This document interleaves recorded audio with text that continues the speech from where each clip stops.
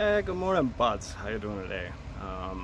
I came out to the compost box to drop some stuff in it, and man, I really wish I'd come out here earlier today. It was a nice cool morning, kind of damp, and there was a bunch of fruits going off apparently.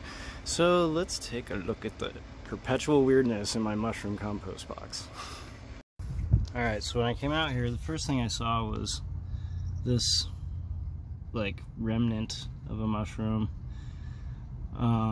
that, you know, left this desiccating cap that I seem to have lost track of. But basically, the underside of the gills had become completely inky, and I wiped it on the side of the box, and look at it, it just left a totally black smear, which I thought was fascinating. Because it was just the gills that were inky and everything else was kind of black. And then go around and there was another one that looked like that. See, you can see the stalk there with the fruit, and it just kind of fell apart, which, you know, I don't know, I've never really been around ink caps before, so I'm not really sure if that's just kind of what they look like after they fruit is, like they just explode or whatever. But then I thought this was really cool. Look at that.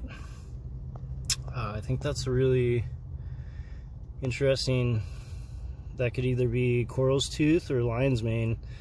I'm kind of thinking it's coral's tooth because I think this is coming out of the coral's tooth block, which I put just underneath where this is fruiting.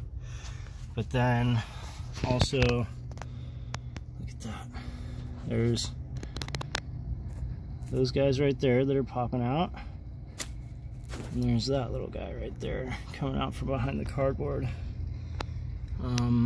So yeah, I wish I'd come out here earlier so I could have seen what these were before they fully desiccated. And I just think it's so cool.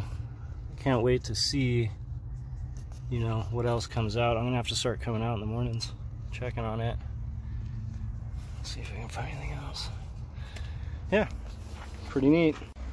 So yeah, I don't know if it's because of the fall season or what, but I really think I need to start coming out here every morning and checking the box, because it seems like every day something's fruiting and it's something different. And you know, if that is an ink cap, how the hell did it get in there? I didn't introduce it, so did spores come from somewhere else and just kind of carry it? I don't know, it's all just a freaking mystery and bizarre as it could be to me, so that's why I love it. It's a freaking compost mushroom monster. I'll talk to you guys soon. Have a good day.